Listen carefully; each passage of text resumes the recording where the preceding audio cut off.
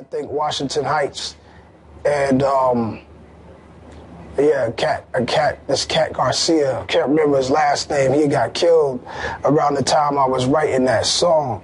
So I almost dedicated a verse to that issue, but I managed to just keep it in there, just slip it in there really quick. Yeah, it was an incident that happened in, if I'm not mistaken, Washington Heights, New York. Cop killed a kid, a teenager. So moving on to Memory Lane, this comes from a user named Isaiah G. He said, so obviously you start saying, I rap for listeners, Blunt Heads by Ladies and Prisoners, Hennessy Horrors, and Old School.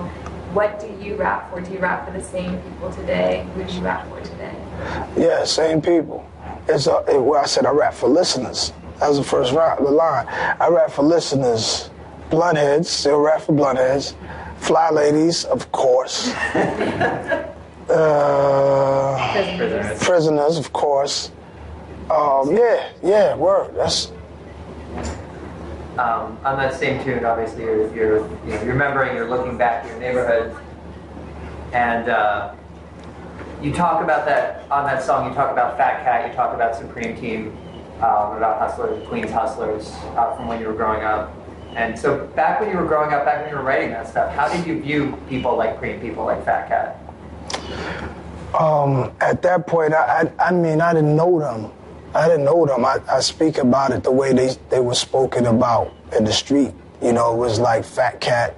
I knew somebody that was related to Fat Cat. I saw their life change because he was rich. I saw them go from rags to riches just because they were related to him. Supreme Team, of course, that name was just huge. It was a rap song. What's the guy's? Malcolm McLaren, I think. He might have made it. The world famous Supreme Team show. So you already had heard of that. So now somebody in Queens, in Jamaica, Queens, had this name, and Supreme comes from the 5%, 5%ers. So you know there was a seriousness to it. And you'd hear about them all the time. All these guys that were in that crew, and it was serious. Mm-hmm. Yeah, you said his name, comes from 5% stuff, and there's obviously a lot of 5% stuff scattered throughout the album. Yeah. It's interesting, man. I got to meet Supreme later, and it all in New York City mainly. What the 5% Nation was something positive for the kids in the street, and even the mayor at that time was on the cover of the newspaper with the father, Clarence, 13X, leader, father of 5% Nation. They were on the newspaper together because of the work he was doing with the youth. He was doing more than the cops could do, and he was saving lives. So he didn't look down on a street cat. Whereas in the Nation of Islam, you can't play games, you can't drink, you can't smoke weed, you're supposed to be right and exact 100%. So this right here, he kind of allowed people to be them, but they had to have knowledge. They had to gain knowledge every day. And that was something more acceptable by the young, so that became just the words from, the lessons became words in the street. Like you say word. When you say word to somebody, you said, it's a part of saying word is bond. My word is bond. You cut it short. Word. It comes word is bond. Word. A lot of phrases come from peace. When I see peace, you know what I mean? Peace out. That all comes really from so many different words coming. And then rappers was using those words, and those words became international slang words. The whole world started talking like that, So it was already in me. When I was a kid, the God pulled me to the side and told me, not y'all, not the rest of y'all, just you. And he pulled me to the side and he said, I got to give you something. And he gave me some lessons, and he's like, I want you to go over this and talk to me tomorrow about it. So everyone grew up. If you grew up as you was an 80s baby, you grew up with that in your life at some point. Okay, so on One Love, we just picked the first line, but what a kid, I know should have dropped you in your bit, but really the question comes from this idea that you're writing, it's almost as if you're writing to someone in jail. Are you writing to someone specific, or across the different verses, or is it just this idea that's kind of prevalent all over Illmatic, that you're writing to people that you knew who had gone away? Yeah, it's like a combination of people, so it wouldn't be that personal. So the names are real. Dudes I shout out at the end, all that's real. And I just take different situations from them and make it one story rather than, 5 verses about all of them. I just made it one song. So on the same song, a couple different users actually asked us about this, 2 of them, Thomas Howard and Arobi 1992. You say, then I rose, wiped my blood to ash from my clothes, then froze to blow the herb smoke through my nose, and told my little man I'm a ghost, I prose. It's funny, one of my mans asked me that when it was still just, it wasn't even done, but we should ride around and listen to the album. I was working on it, and he said, what the fuck did you say? I'm a ghost, I bros. Yeah, I'm so, a bros, yeah, I said, ghost means I'm out. Yeah. We should say, instead of leave, let's breeze. In my neighborhood, I don't know if everybody else should say it, but yo, let's breeze. Yo, I'm breezing. Y'all bros. So, yeah, so I wasn't thinking about, I thought everybody would know. I'm like. So it's I'm a bros. No, I'm ghost. Okay. Not I'm a ghost. I'm ghost, I bros, so it means I left. I breezed. But breezed, you know what I'm saying? So, like. Set the record straight. Story. So one time for your mind, which is maybe my personal favorite on the record, you have the line, my brain is incarcerated. And over again, Illmatic talks about jail, and it talks about Queensbridge, and how in some ways they might not be all that different. When you were writing Illmatic, were you thinking about the relationship between jail and your project? Yes, because it was a possibility every day you be there. You'd be one day hanging out, the next day locked up, whether you're guilty or not. So if you're standing next to your boys, you might be doing nothing, but your boys might be doing something. Or they might have just did something that they're not telling you about.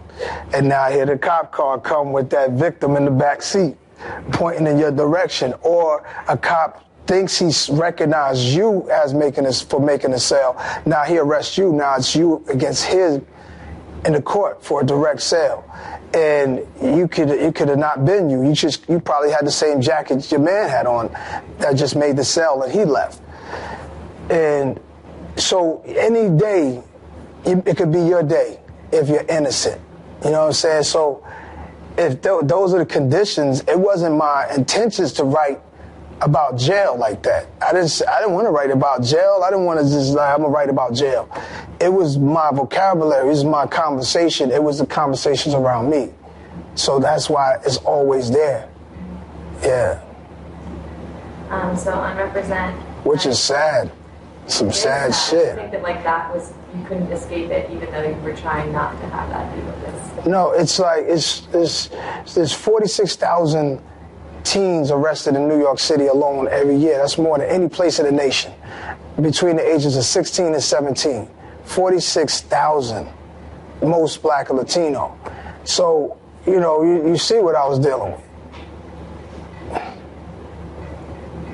Okay, so Unrepresent, you say somehow the rap game reminds you of the crack game. And we chose this line because now this sort of metaphor is commonplace, but I feel like when you were writing it, it was early on. So considering your immediate surroundings and watching everything that you were seeing at the time, what did that literally mean for you? What were the similarities between the two?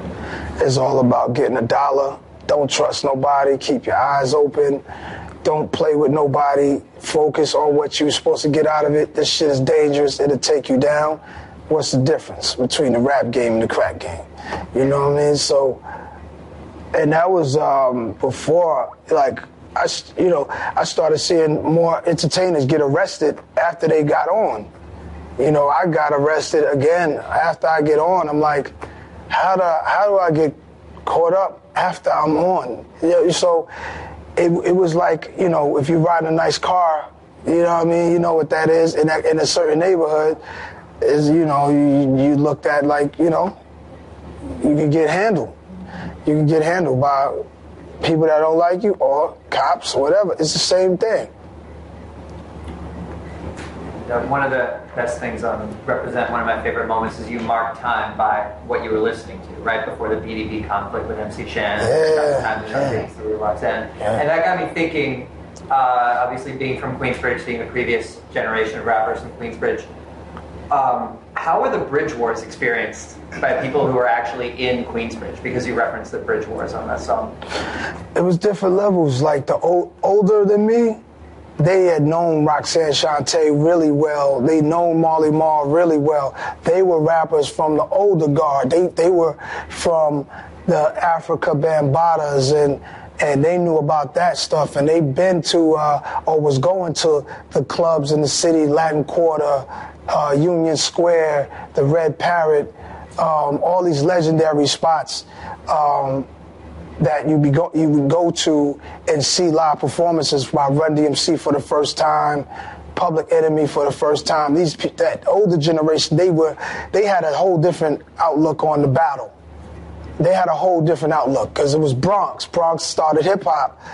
What's this guy talking about? He started hip hop. That was the argument. Or what's this guy talking about? Queensbridge started hip hop. So that was the argument. So to me, I'm like, damn, we got my neighborhood out of everybody got a beef with the Bronx about where hip hop started. That shit was crazy to me. So I'm like, damn, this is really ill. So, KRS, we didn't know who he was.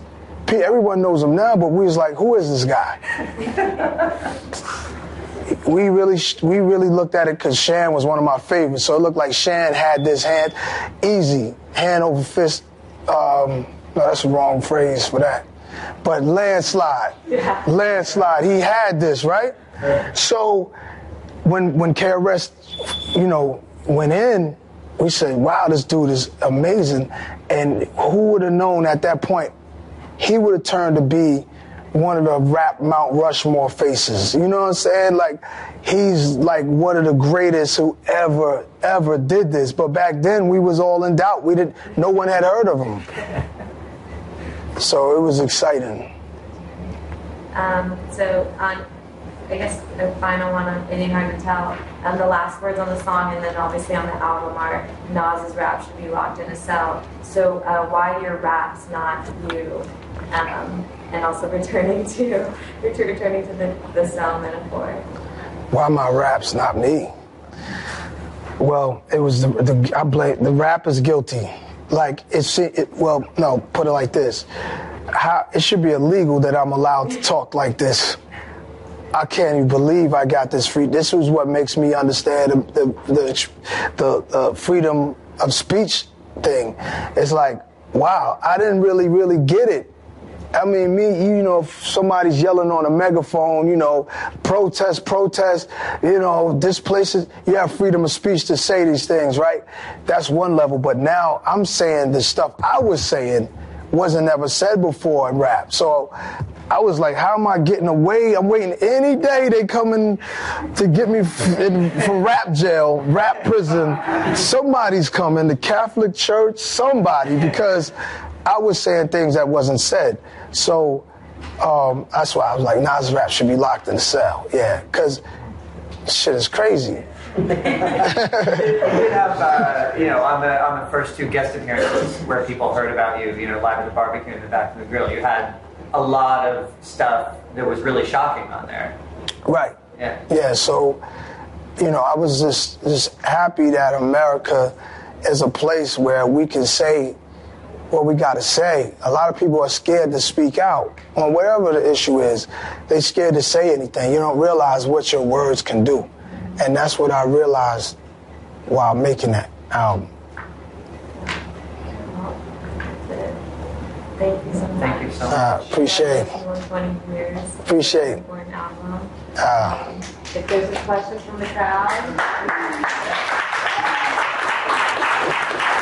All right, I got a question for you, really quick. I need a Rap Genius hat. No, you good. You're good. You got one? Who said that? Oh, all right. I need that. Oh, wow.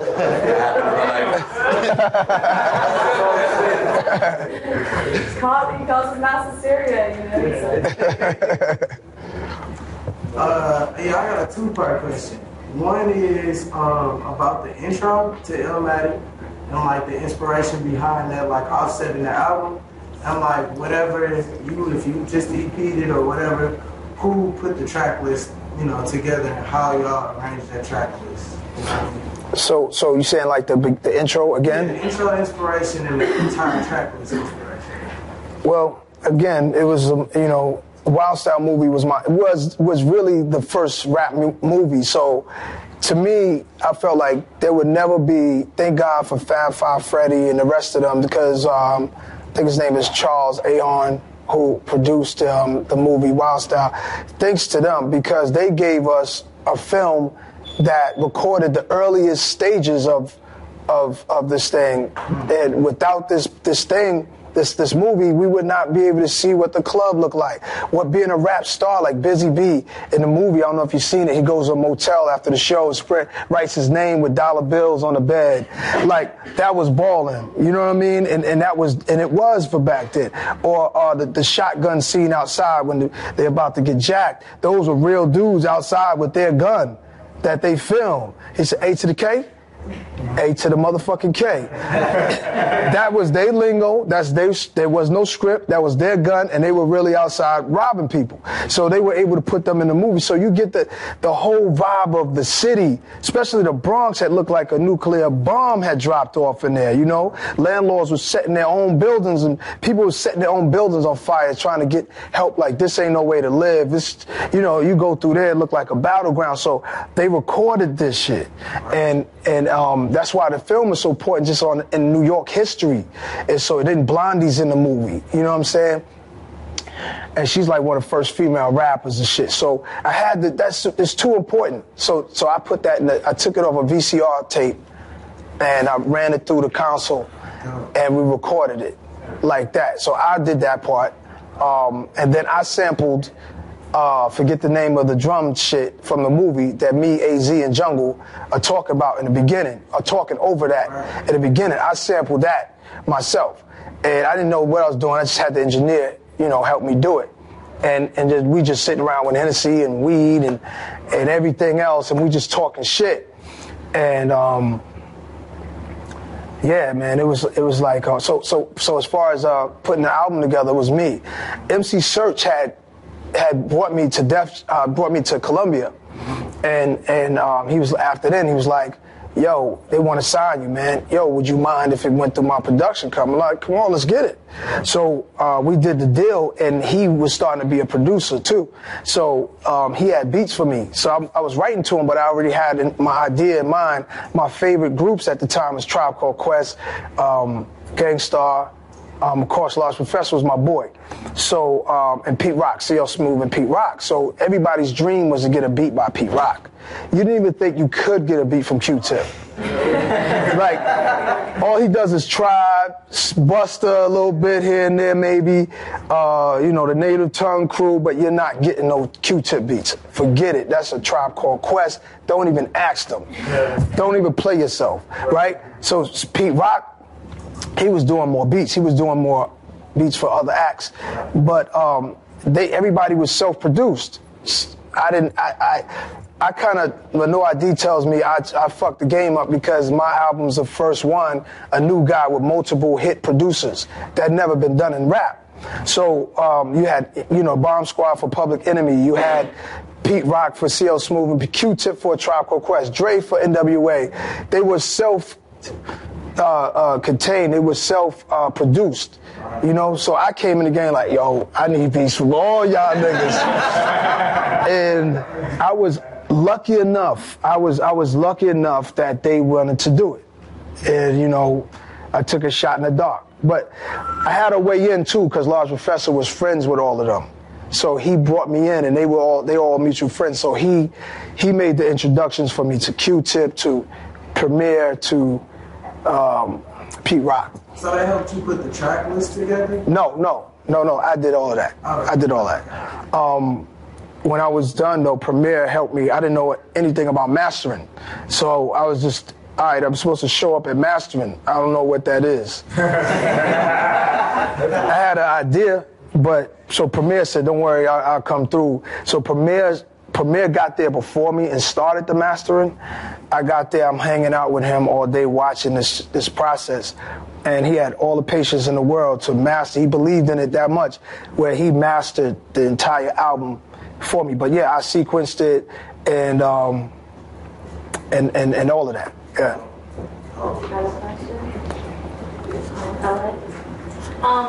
In the album, you were dealing with a lot of battles, I want to say, in my mind. You were dealing with the street battle, and then you were also dealing with the metaphysical battle, and you were dealing with the spiritual battle. And I wanted to kind of know, how did you decide which one was the one to keep in the forefront?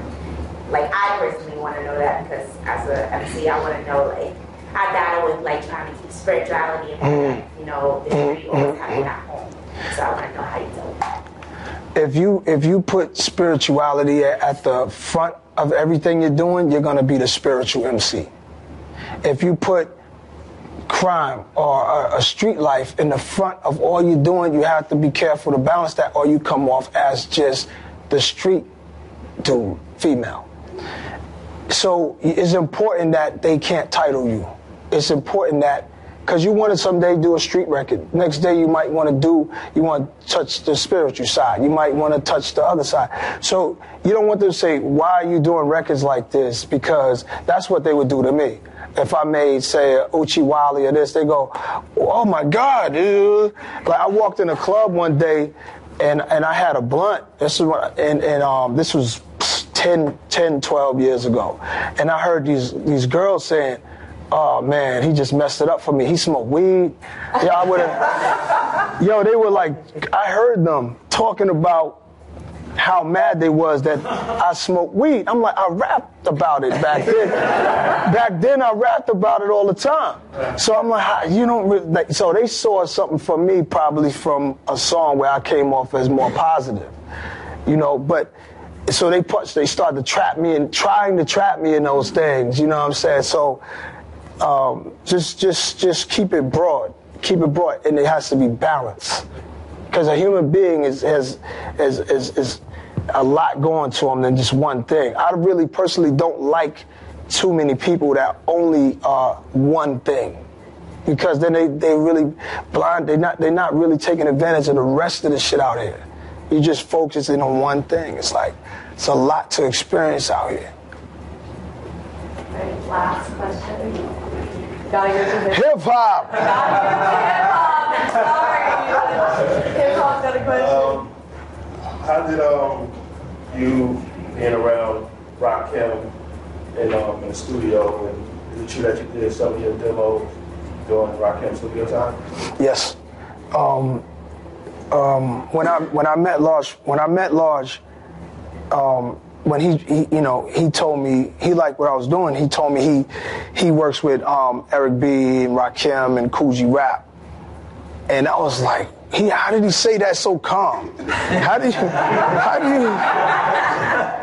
Yo, it wasn't like today where there's 20 amazing motherfuckers. It was like Coogee Rap and Rakim was those other heads on the rap Mount Rushmore. You know what I'm saying? Where there's only, four? So that's them. He worked with the two. So he just said it like nothing. And he's like, huh? The three.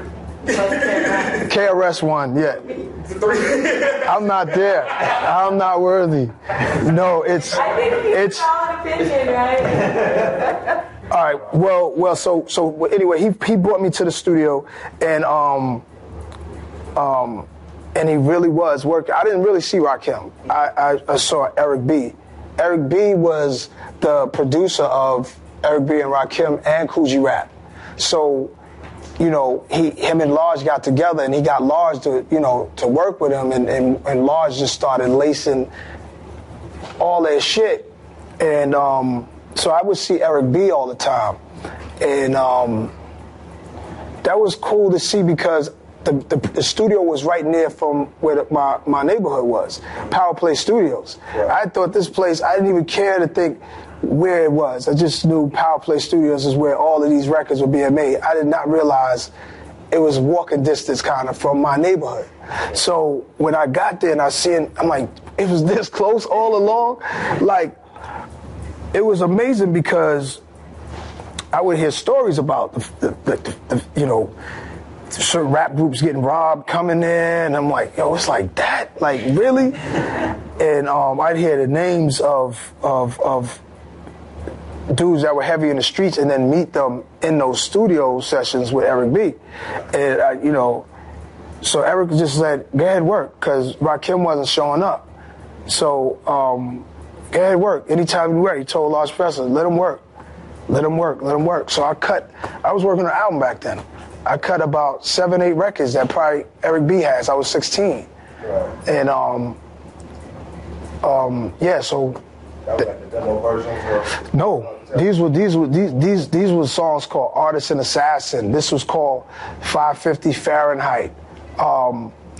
Another one called something about female, something.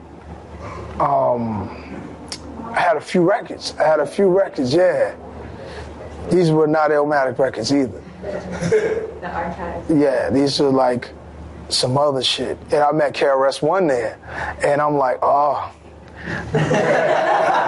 Actually, no, I didn't meet him. I saw him there. Mm-hmm. And to me, he epitomized gangster. He's on the front cover of the album cover with the guns and grenades and Criminal Minded. This is the Bronx. Criminal Minded, one of the best hip hop albums ever made. And when I heard him talking, he had a proper way of speaking to this white family that was there. He was talking to kids, and I was like, wow, that's like hip hop etiquette. Like, I'm watching, and I never thought he would talk like that. I just thought he's a murderer.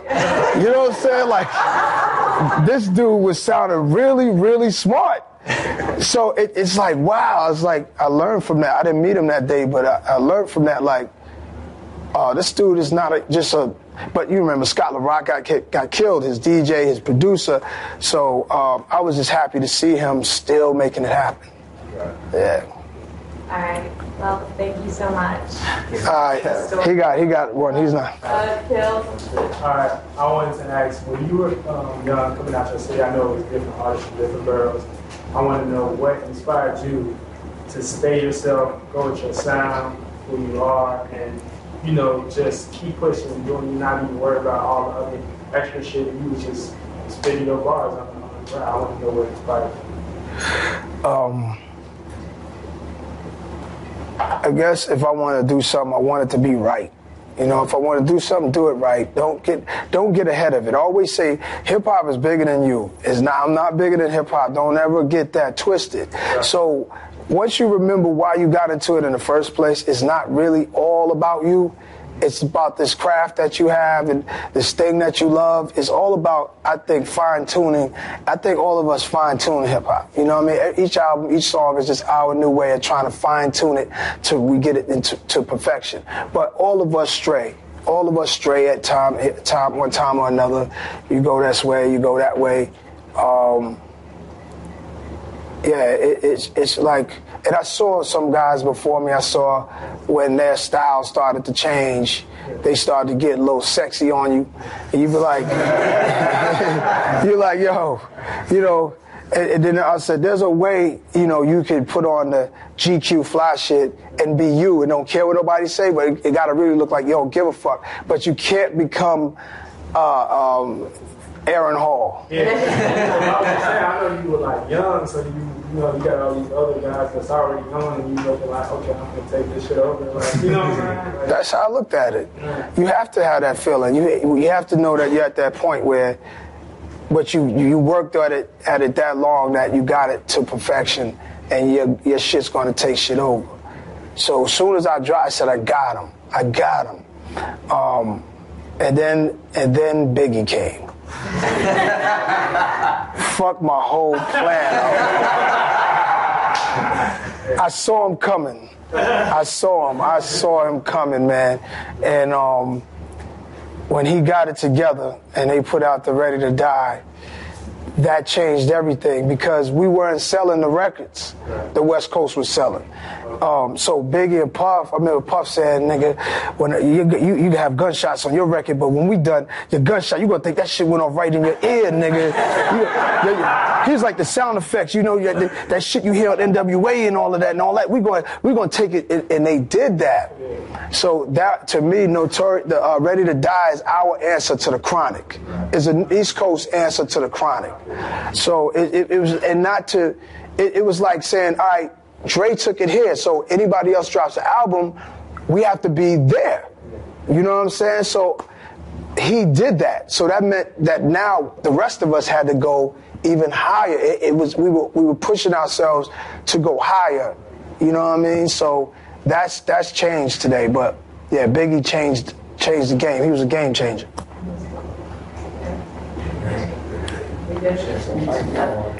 Is it okay? Yeah, good. Yeah, I got one for you. So like it's kind of off base of like this a little bit, but there was something you said where you were talking about, you know, if you're going to be a spiritual artist, you're going to be a spiritual artist. You put that in the front.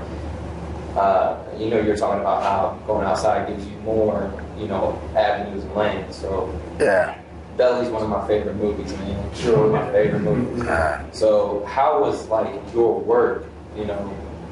How were all your albums and your work up until that point, especially working with another artist like DMX, you know, in the movie? Because I feel like that title really helped break artists into the film industry. So, like, what was that like for you, that whole experience, and like, how did your work go to that?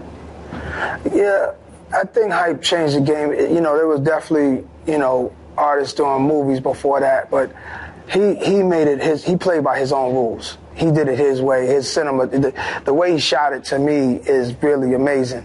How was it working with them, you said?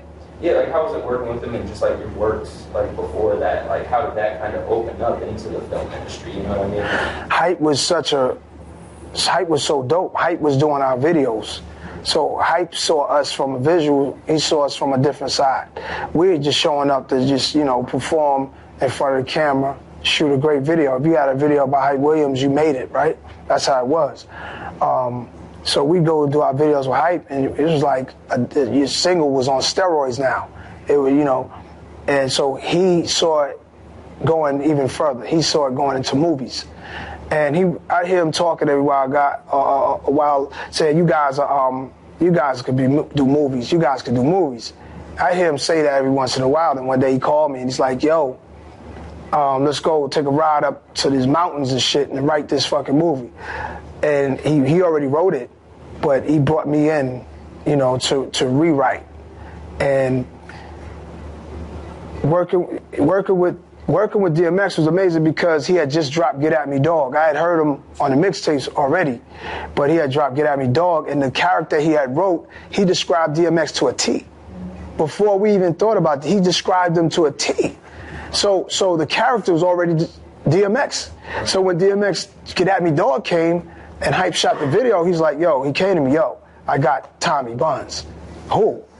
DMX. I said, oh shit, right? Yes, right? So working with X was ill because we bonded like brothers on the set. I didn't know what he was going to be like. I knew that he was changing the rap game.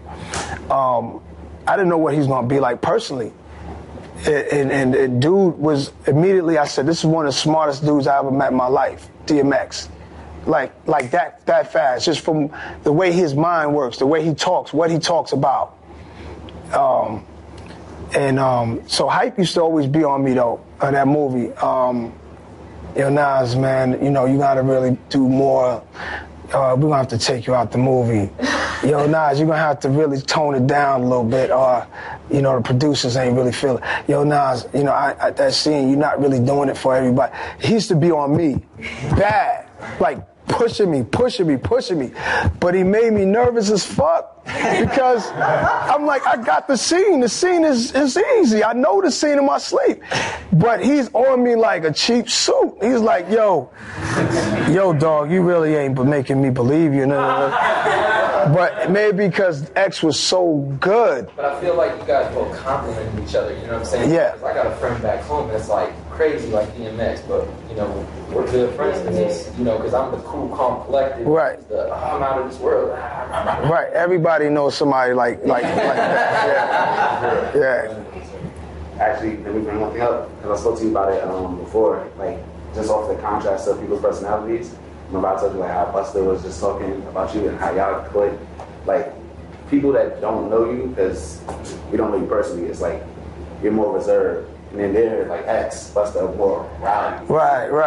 Regular, how does that, is that the type of people that you met you on a regular, or is this, it's something about them personally that just drew you to their personalities, like how X, you said he's most intelligent in the way he talked. What was it about like Busta?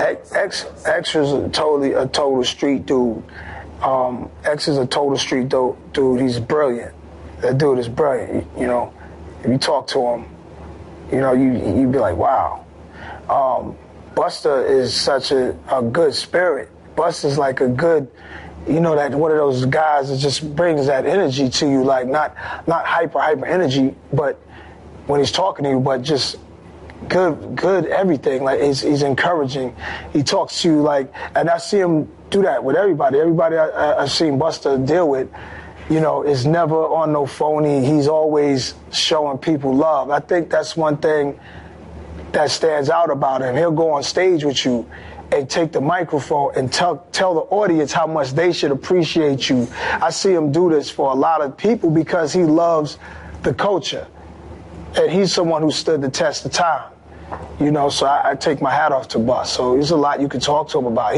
He was in a group signed before I was, you know, putting out records, you know, so he's been in the game that long.